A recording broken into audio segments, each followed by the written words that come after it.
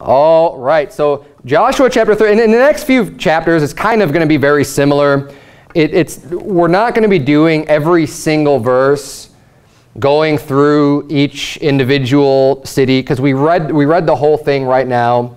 And I'm going to be highlighting certain portions because there are areas that I want to hit for sure and things that are very interesting and I want to point out. But I'm going to spend the time fleshing out those things more than just reading through every single verse, because there's a lot of that. And what you see here in Joshua chapter 13 is, I mean, really a lot of it's kind of repetitive in the sense that this is all stuff that Moses did. These are the battles that Moses fought, that Moses won. This was all like on the other side of Jordan.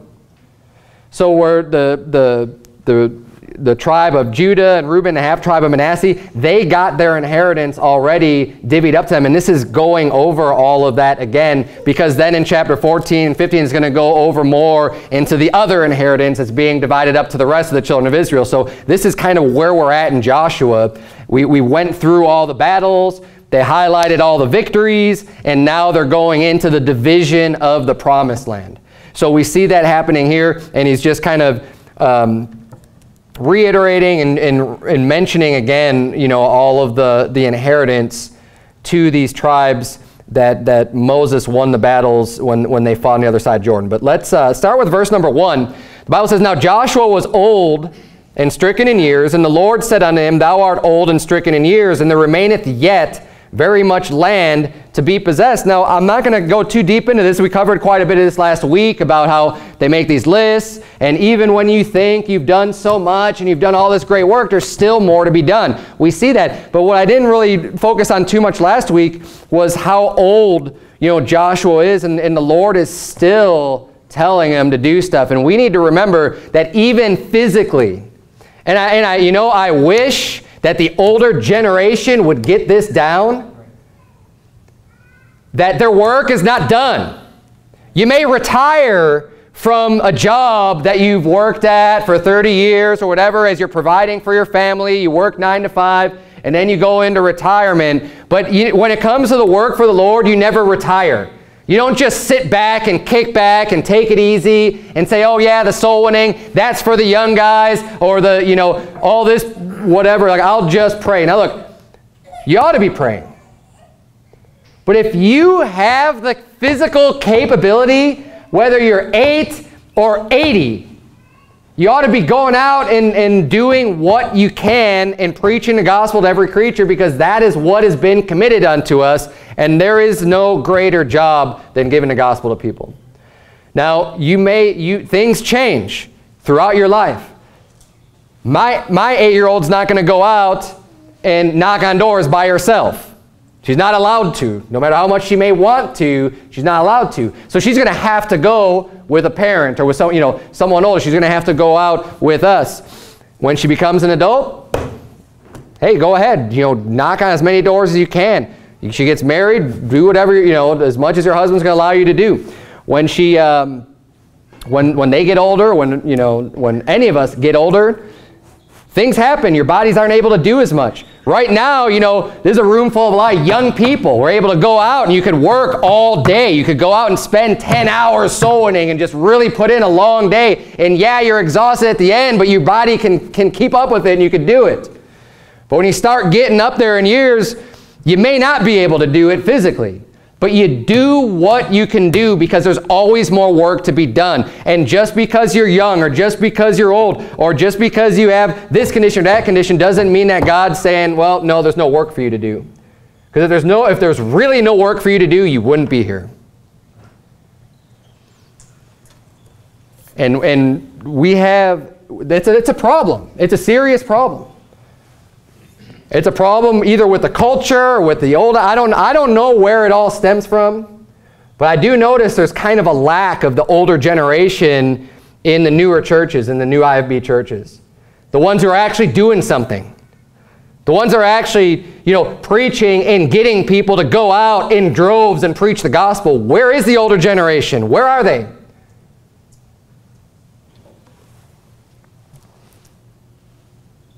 You can't control what other people do, but you can control what you do. And you may be young right now, but don't forget how important this is. And don't ever allow yourself to get into that mindset of saying, I'm retiring from it all. We listed all the battles last week. That could cause a person to get pretty weary. A lot of fighting. Joshua didn't give up, not even to the very end. He stuck with it.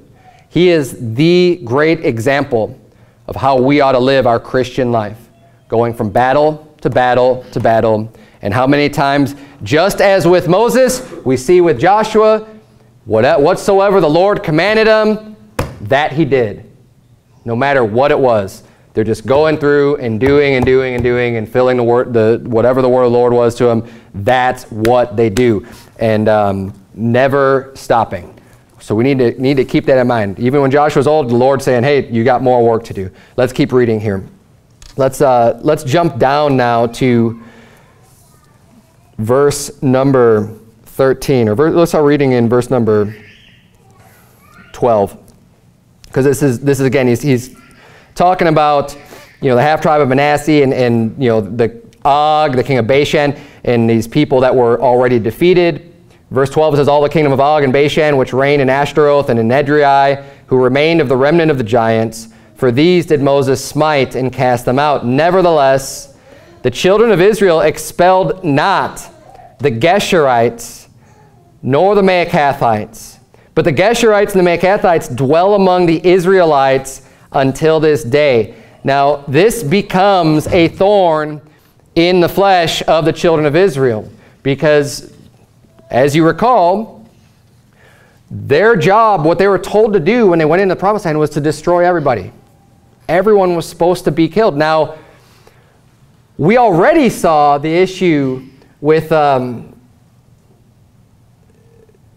was the name of the people that came in and made a truce with them? The Gibeonites, thank you. I'm thinking Gilead, and I'm just like, that's not Gilead. I know it's not Gilead. Gibeon. The Gibeonites, they make a treaty with the children of Israel. This is not who that's talking about. These are other people that they just never ended up defeating and destroying. And we'll see some of those battles later on. We'll see, how they just failed. They couldn't do it for various reasons. And they end up just sticking around and being a problem. And just to show you the impact that this has, I studied this out, and I just learned this recently studying for this sermon. I thought this is really interesting. Looking up all the references to Geshur, to who Geshur was, because the Geshurites that remained, it's one of the people that remained in the land. And if you keep your finger here, we'll come back to Joshua. Turn, if you would, to 2 Samuel chapter number 3. You'll see what an impact the children of Israel not eliminating all of these people out of the land had on King David's life. 2 Samuel chapter number 3. We're going to read here starting in verse number 2, where it starts going over David's sons that were born to him. It says, and unto David were sons born in Hebron, and his firstborn was Amnon of Ahinoam the Jezreelitess, and his second, Chileab of Abigail, the wife of Nabal the Carmelite, and the third, Absalom, the son of Maacah, the daughter of Talmai, king of Geshur. Now, right off the bat, there's a lot of problems here with David. I think David's a great character in the Bible. He's someone that we can learn a lot from, someone to look up to in many, many, many areas. But especially in the fact he had a heart that was, a heart after the heart of God, and he did a lot of great things, but he also definitely had his flaws. And one of his flaws that he married multiple wives. He had multiple wives. And another thing to just be aware of and to be careful of, especially as you start to have families and children, is that whatever sins you have in your life, be prepared for your children to have that same sin and multiply and be even worse than what you are. Be careful what you dabble in. Be careful what you allow to come in and just be, I'm okay with this sin. Because when your children see that, they're going to say, oh, well, if that was okay for Dad, then I'm going to go all in. And that's what Solomon did. David had some, 7 wives or whatever, 10 wives, you could count them up, and then you have Solomon having thousands. Solomon just going and just going crazy with it. Well, David had wives that were of the children of the land, unto whom they were by law bound. They're not supposed to be giving their daughters unto in marriage, yet David had them, and now look what happened. And we read about David's children, what happened to him. His firstborn, that was the wife, his wife was a Jezreelitess, and that was Amnon. And what did Amnon end up doing? He ended up, forcing his sister Tamar, his half-sister Tamar. And then as a result of that, now remember, David's first wife was Michal, the daughter of Saul. And he was happy. I mean, that was a great marriage for him. He was happy to be married to her, but of course, when Saul started attacking him, he went out on the run. And instead of just remaining faithful to his wife during the course that he was out, on the run, on the lam, he ends up picking up these other wives. We see that, and he never ends up having a child with Michal. And that's a shame, because I think things would have turned out a lot better for him had he done that, but he didn't. He ended up marrying all these various wives and has children with them, which of course hurts his relationship when he finally comes back together. I mean, what's Michal going to think? Oh, you married these other people, now you have children with them. They never had a chance to have children, and now he's coming back with kids and everything else. It's got to devastate her.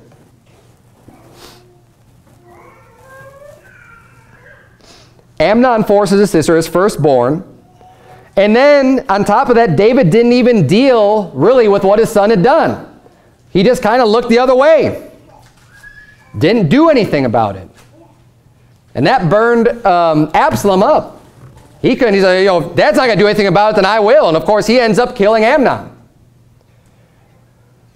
And then he goes on the run. Turn, if you would, to chapter 13 in 2 Samuel.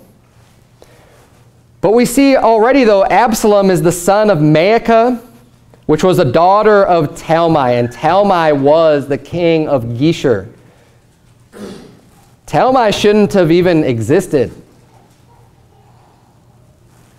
let alone his daughter that gave birth to Absalom, that David married. Talmai is Absalom's grandfather, and it's one of David's father-in-laws. That's how close this Geshurite is to David and his family. His son is partially a Geshurite. And in verse 37 of 2 Samuel 13, the Bible says this is after Absalom kills Amnon, and he goes on the run. Where he goes and hides out, well, he runs back to Grandpa and hangs out in that town. It says, but Absalom fled and went to Talmai, the son of Ammihud, the king of Geshur. And David mourned for his son every day. So Absalom fled and went to Geshur and was there 3 years. So he's spending a lot of time among the Geshurites. And then what happens when Absalom comes back? Tries to overthrow the kingdom, right? Tries to win over the kingdom by flatteries.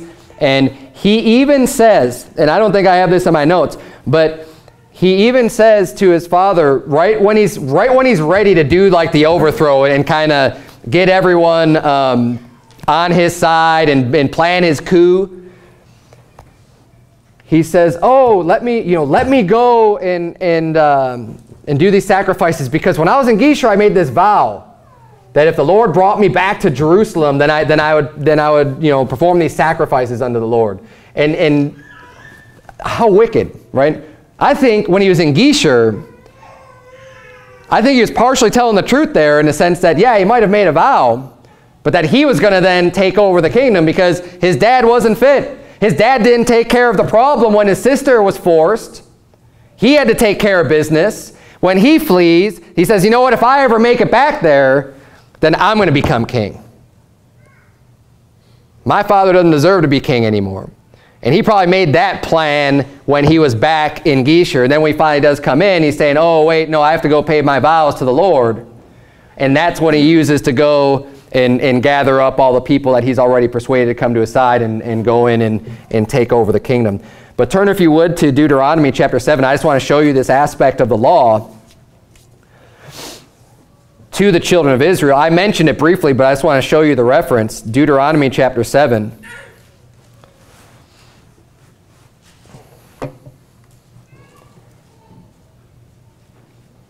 We see, one, the Geshurites shouldn't have even been remaining unto that day, because they should have been wiped out. But then, two, David had no business marrying the king of Geshur's daughter. Deuteronomy 7, verse number 1, the Bible says, "When the Lord thy God shall bring thee into the land whither thou goest to possess it, and thou hast cast out many nations before thee, the Hittites, and the Girgashites, and the Amorites, and the Canaanites, and the Perizzites, and the Hivites, and Jebusites, 7 nations greater and mightier than thou. And when the Lord thy God shall deliver them before thee, thou shalt smite them and utterly destroy them. Thou shalt make no covenant with them, nor show mercy unto them. Neither shalt thou make marriages with them. Thy daughter thou shalt not give unto his son, nor his daughter shalt thou take unto thy son. For they will turn away thy son from following me, that they may serve other gods. So will the anger of the Lord be kindled against you and destroy thee suddenly." Notice the warning. He says, when you start taking wives of the children of the land, he says, they will turn away thy son from following me. David took this wife. Now that wife didn't turn his heart from following the Lord. But that wife, what happened to Absalom? Now we don't see him specifically serving false gods, but we definitely see him not honoring his father and committing all wicked sins against David. And it says, so will the anger of the Lord be kindled against you. But see, it wouldn't be that far-fetched to think that Absalom was serving other gods. We don't know that, though. I can't say that he actually did that because I don't have the evidence for it. But the Bible says here, so will the anger of the Lord be kindled against you and destroy thee suddenly. Now, David found mercy in the eyes of the Lord, but he definitely reaped a lot of punishment from everything that he had done and the sins he committed and the sins of his son as well. I believe that a lot came back down upon him as a result of that. Now turn, if you would, to chapter 17 in Deuteronomy. David had no business, 1, marrying any other wives, 2, especially marrying a wife of the Geshurites. But we're seeing in Deuteronomy 17 about even being a king, having a special rule. Like no one was allowed to have multiple wives.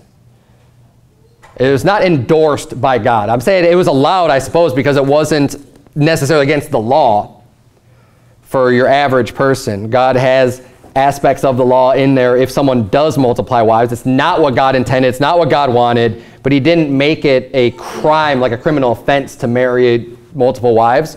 But what the Deuteronomy says here for the king is that the king is not supposed to multiply wives to themselves. Look at Deuteronomy chapter 17, verse number 15. The Bible says, "Thou shalt in any wise set him king over thee, whom the Lord thy God shall choose. One from among thy brethren shalt thou set king over thee.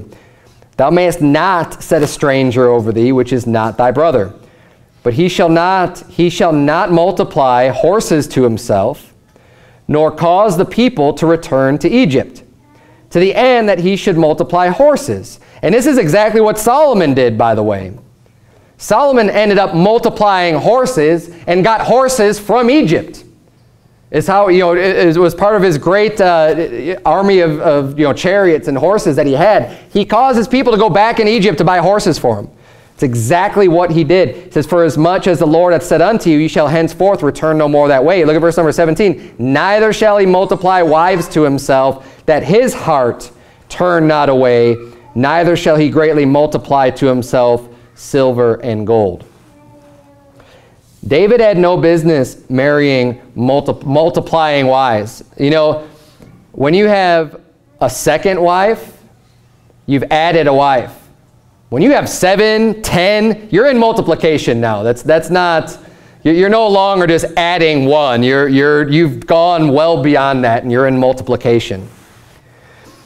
And it was wrong. It was one of the failures of David. But you know what? It's good that God lets these things be told for us. One, to not lift a man above that he ought to be lifted up to. And two, to help us to see these things, you know, the repercussions for sin.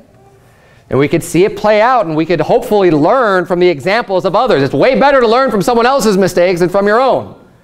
You don't want to have to go through it. You see someone else do it and say, that's good enough for me. I don't want to go through that. Let's go back to Joshua chapter 13. It's probably going to be a little bit shorter sermon tonight. There's just a few things, a few points I really want to cover.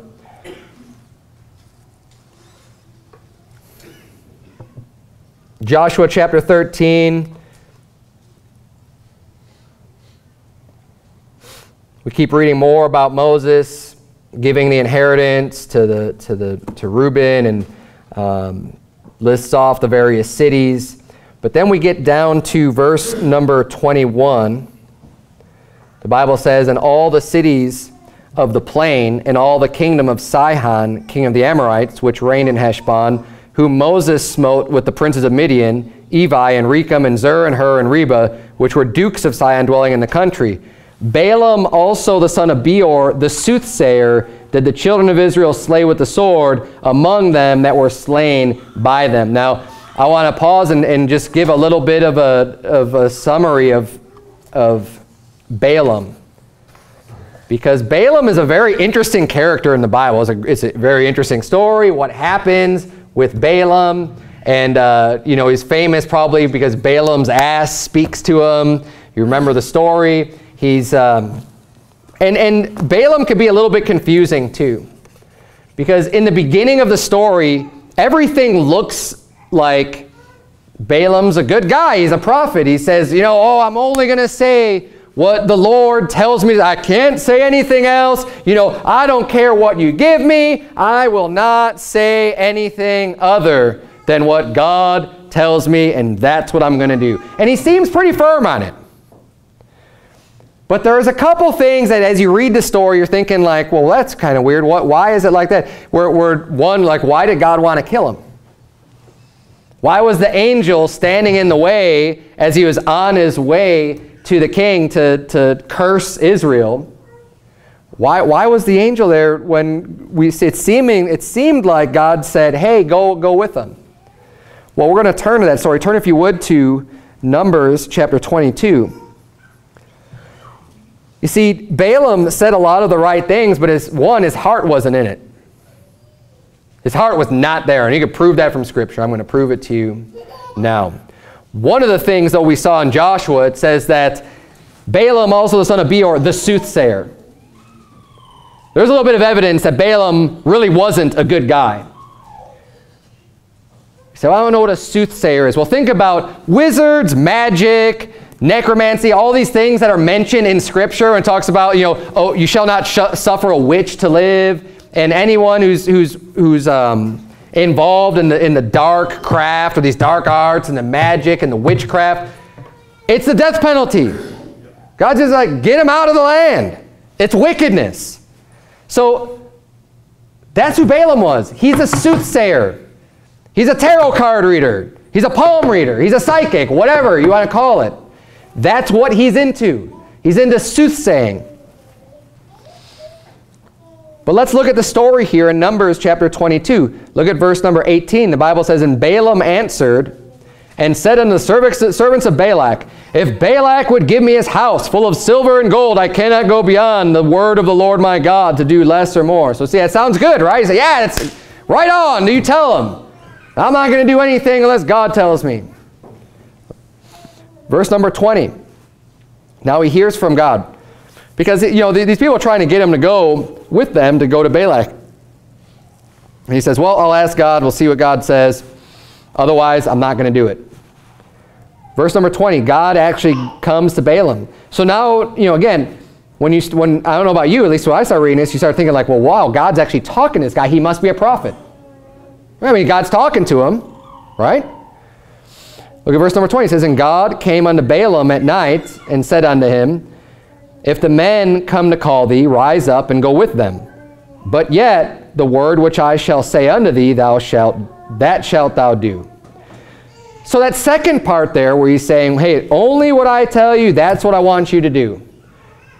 We see Balaam basically like repeating that phrase, so we're thinking, hey, he's right in line with God. But the first part of that verse, it says, if the men come to call thee, rise up. So he's saying if those people that will come, if they actually come back to your house and call for you to come, then go with them. But look at what Balaam does in verse 21. It says, and Balaam rose up in the morning and saddled his ass and went with the princes of Moab. He didn't wait for them to come and call him. He's just like, all right, I got the okay, let's go. And he goes, and that's why God gets mad with him. That's why there's the angel standing in the way.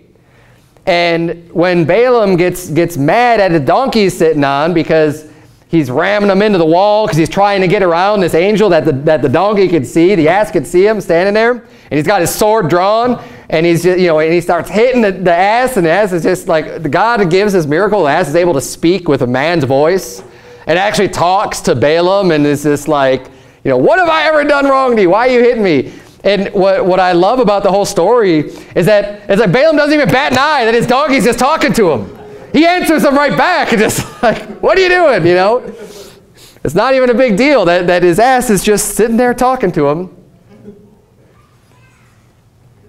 But then, of course, he finds out, he's like, oh, I'm sorry, God, I'll go back. What do you want me to do? But his mindset and where his heart is, he cared about the reward. He honestly cared about the reward. He didn't listen to what God said to do. He got so excited when he heard that from God that he just went and did it. He didn't actually obey what God told him. He was greedy of the reward because he was a false prophet. Now, just from this story, it's not always easy to understand. Now, the evidence, I think, is still there. We see evidence in Joshua. It says he's a soothsayer. But the biggest evidence that we have is in the New Testament. And in 2 Peter chapter 2, as well as in the book of Jude, Balaam is referenced.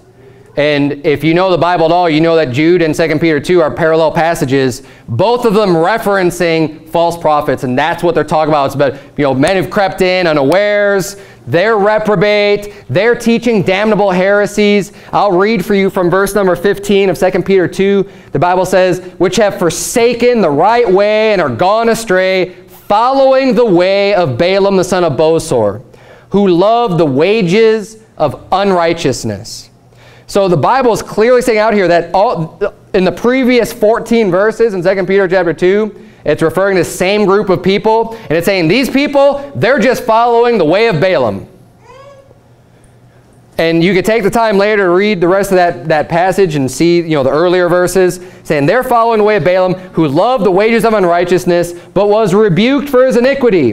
The dumb ass, speaking with man's voice, forbade the madness of the prophet.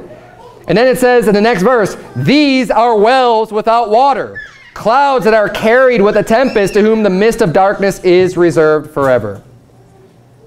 That's including Balaam and the people that follow Balaam. They're wells without water, clouds carried with a tempest, to whom is reserved the mist of darkness forever.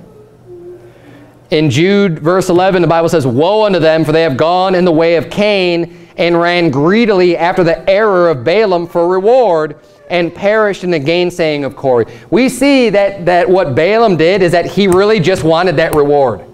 He wanted the money. He wanted the reward from the king. He said the right things, but he really was greedy inside and wanted that reward. I mean, why else would he try to curse the children of Israel 3 times? How many times does God have to tell you something before you're going to say, all right, I believe it. God said it already. But 3 times the king's saying, no, come on over here and take a look at him from over here and curse him for me. And he's like, okay, well, I'll just see what God says this time. The first time he goes, he already knows God doesn't want to curse him. So he goes the first time. And he has them build these 7 altars, and they go into the high place and all this other stuff, and he's using enchantments to try to communicate with God. And God gives a blessing on the children of Israel. So then Balak gets angry. He's like, no, I need you to curse them. And instead of Balaam just going, no, I'm not going to ask again because he just told me that they're being blessed. And God's not just going to change his mind and start cursing them when he just blessed them. He goes, all right, well, let's see what God says this time. Because he knows that if he gets the right answer, that the answer that Balak wants, he's going to get a big reward. So he goes to God 3 times. And we know, in the 3rd time he did it, this is recorded in Numbers 24, verse 1. It says, and when Balaam saw that it pleased the Lord to bless Israel, he went not as at other times to seek for enchantments, but he set his face toward the wilderness.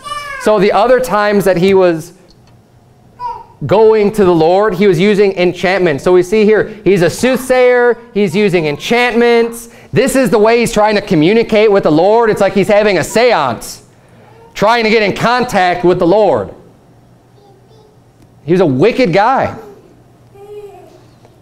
And then at the end of the day, because the Bible even says in Deuteronomy 23, verse 4, it tells us that God would not listen to Balaam because Balaam wanted to curse him. And he turned the curse into a blessing.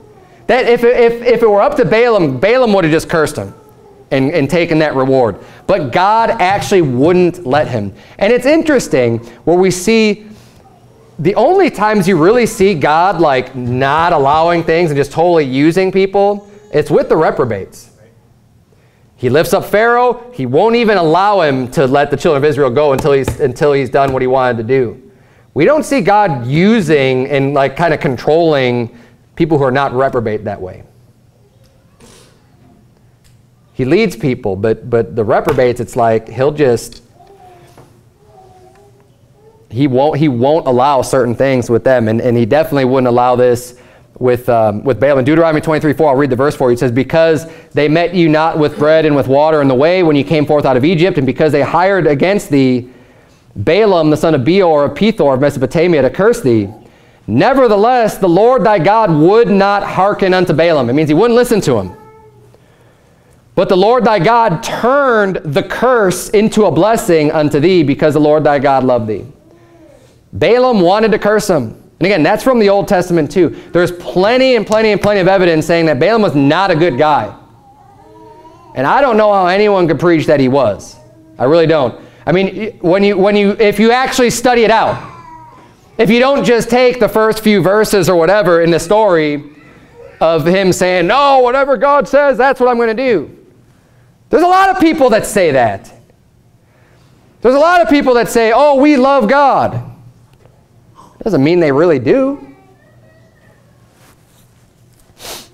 And when Balaam could not curse the children of Israel and get his reward that way, what did he do? He still seeks to harm them.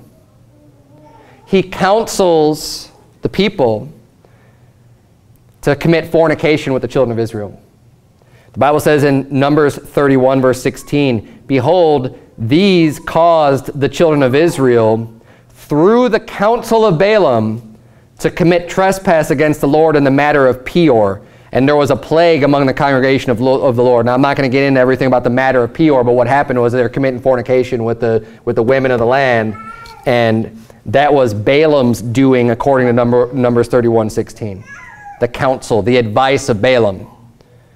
So he wasn't able to curse them directly like from God, but by proxy he's trying to bring a curse against them by getting them into sin. Because he knows that, well, I can't curse them, so now I'll just try to tempt them and get them into sin, and then God will curse them. Because he's wicked.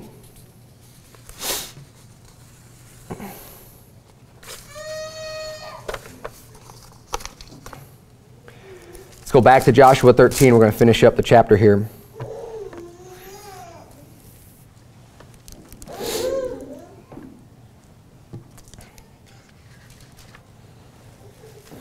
And what this does, I kind of was thinking about bringing in a map, but I haven't done enough of my own research to verify where all these cities were.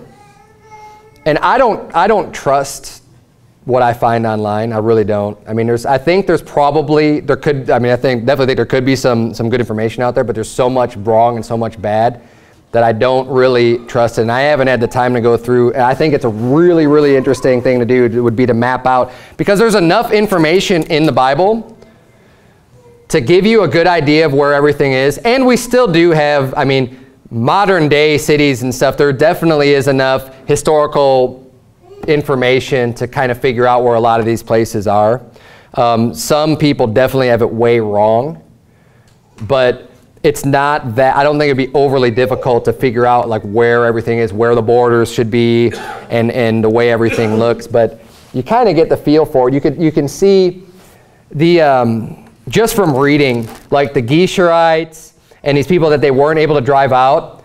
That was just they were like right at the border of the land that was given unto Judah. That was, you know, the people that were defeated when Moses was still fighting on the other side Jordan.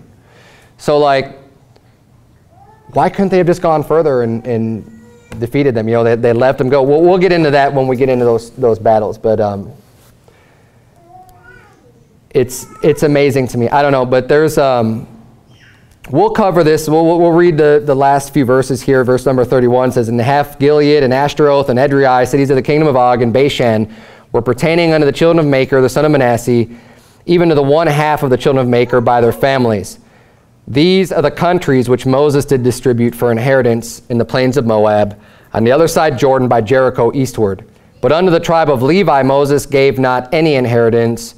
The Lord God of Israel was their inheritance, as he said unto them." And when we get to chapter 18, I'm going to go more in depth on the children of Levi and why they didn't get inheritance and stuff like that, because that's also, there's a few verses in this whole book that talk about the Levites. That's another interesting study. But that'll be for another day. Let's bow our heads, have a word of prayer. Dear Heavenly Father, Lord, we thank you so much for your words, and when we really study some of this stuff out, how interesting it really is, Lord, and even just learning about the Geshurites and the problems that caused with David and his family and all those issues. They weren't the sole cause, but they definitely were a big problem for him, dear Lord, and they did end up being a snare for him. Lord, help us to learn how to keep your word and keep it fully, not partially, but take it to its end. Not serve you with half of our heart, but want to hold on to some sin. Not try to get just some of this in our life, but get it all out. Lord, help us to eliminate all the wickedness and everything within us, Lord, that we don't have that remnant left that's just going to cause us a pain in the flesh. And I know we're not perfect and we still have this flesh, but God, just help us to win victory after victory every single day of our life, dear Lord. Help us to maintain the strength and the integrity to keep moving forward with your word. And it's in Jesus' name we pray. Amen.